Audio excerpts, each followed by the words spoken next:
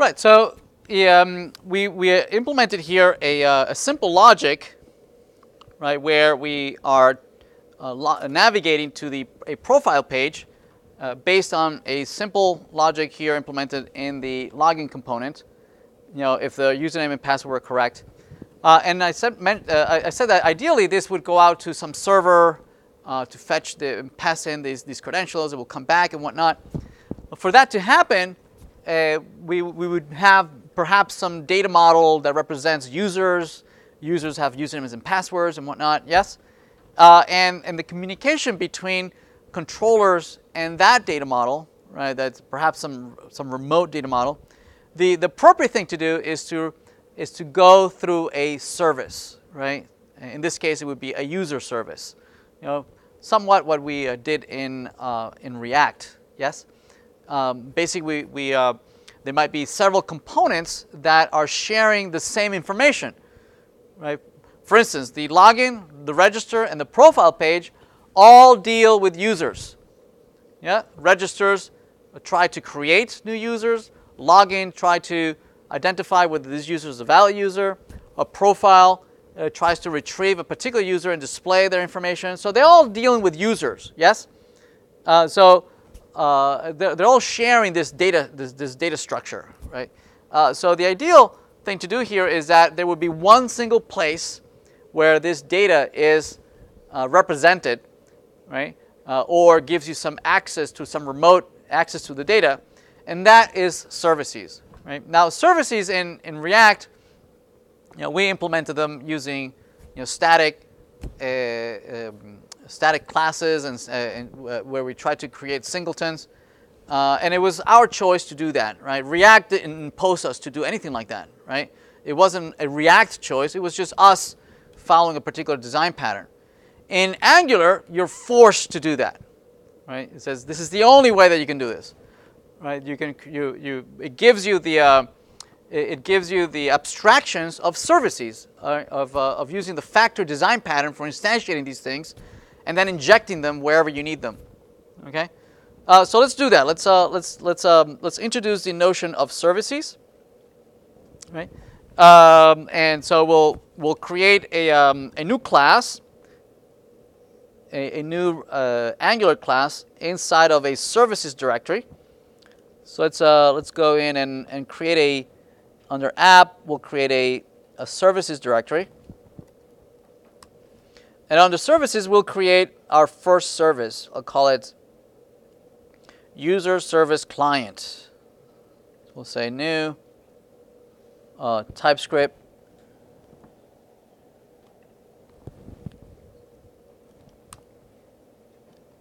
Okay.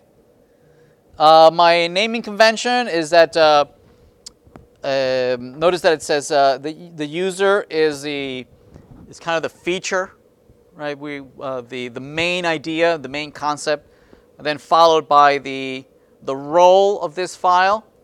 The role of this file is to be a service, meaning it provides data to other folks. Right, it's a single place of accessing data. Also, this is running on the client side. Right, and it's written in TypeScript. All right, so let's start that. It's just a basic user service. It's just a class, a normal class. But this class, we want it to be accessible to other folks as a singleton, right? A singleton instance, right? Which in React, what we did is that we made the constructor private. We did get an instance and things like that, right? Here, the way we do that is that we decorate it with an injectable, right? We decorate it as an injectable, meaning this is going to be a single instance that can be injected into anybody who asks for it in the constructor. Just like we did the router in the login. Just like in the login component, right? We asked for this router and it was injected to us through the constructor. Now we're going to create our own injectable. So other folks who want an instance of this service, they can ask for it in the constructor. Okay? And they'll get the same instance always. Everybody's going to get the same instance. All right? All right, so there's our service. It's not doing much yet. All right, so we're going to leave it alone for a second. Okay. Before we start typing stuff in there, we need to register this service with the infrastructure. It says this is going to be a service provider. It's going to provide data for everyone else. Register it as such. Right, so to do that, we need to go back to the app modules, and here is our providers. See that, providers? Right, here's where we're going to declare our new service provider, right, which is our, what was it, user service. There it is. Okay, and it imported it. There it is. Okay. Or now it's registered. Now it can be injected. Anybody who wants access to it, we can use it. All right. So what could we put in here? What could we put in here? Well, we could put in here things that have to do with users, like finding users, right? Finding their credentials, finding a list of all the users, deleting a user, creating a user.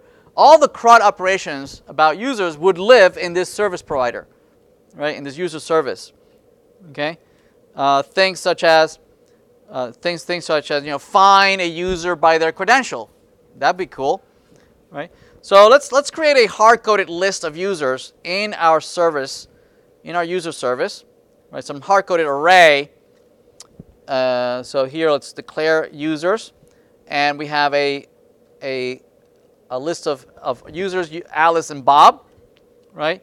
And then we can have things such as find user by ID or by credentials. Let's copy that. There's a find. Oops. Copy. We can paste that in there. And this is just going to take two arguments, a username and password, as strings, right? So we're strongly typing. It's just going to iterate over the loop, right? If it finds it, right, it's going to return the user. Otherwise, it will turn null. Right, so return null. Okay. All right. So this is something that perhaps the login component could use, right? The login component, instead of having the logic here in the login component, ideally it would use this new service that we just created, called the user private user service of type user service. Okay. Now we've injected our brand new user service. Yes. I'm sorry? What's the purpose of private? Oh, it's just best practice to declare all variables private. Yeah. Yeah. That's private in the login component class? Yes, it's part of the only accessible through that component. Yeah. The controller only here. Yep.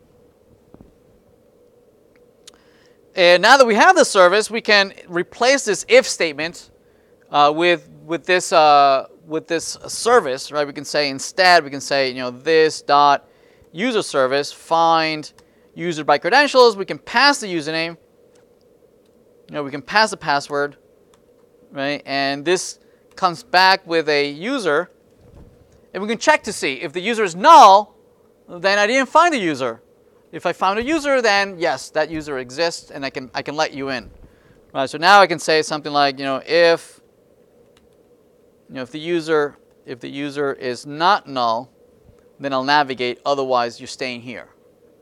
Okay. So if you try this out, right, we could go to login. So presumably, if I log in, this didn't work. But if I say Alice and Alice, it goes into the profile. Or if I say Bob and Bob, it goes to the profile. Yes? Make sense? Again, ideally, this service wouldn't be doing this locally here, right? It would be going out to the server to do all this, right? And we'll do that a little later. Okay? Everybody okay? You're still with me? All right, excellent. So yeah, the login component can check to see if it's not null.